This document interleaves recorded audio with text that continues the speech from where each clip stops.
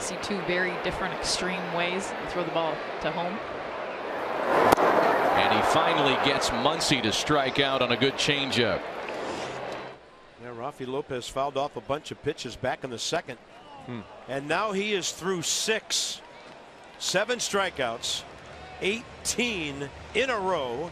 Kendrick Adams and Severino on a pitcher's night in San Diego. Rizzo holding, and a changeup had him way out ahead. Yeah, pulling the string right here. You know Javi Baez is swinging, but look where every pitch is down. Swing and a strikeout. Ball was tipped. Keyboom had to go right in his mitt. Trying to bunt on 0-2 with Rendon playing out near shortstop. Wow. Two-hopper, Trey Turner.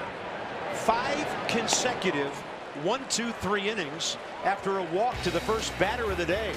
Hellickson brilliant at Wrigley so far.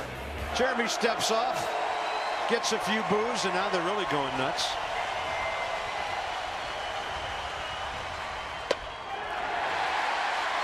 As loud a cheer as you'll ever hear for a bases empty walk. Well, that's a 13-pitch fight. And look at this move. Davey Martinez is going to go double switch and take out Jeremy Hellickson with a no-hitter. Got him. Big sweep, big drop. Wow. First time around the order, the Mets go 1 for 8 with a walk. Brandon Nimmo foul out to Rendon first time. He's going to turn that one around and hit it hard to right, and Adam Eaton backpedaling will reach and grab it. 2 down. Got him looking. Target in. And Hellickson gets down and in. Just slips it right by him at 81. 2-2 with 1 out. Swing and a miss.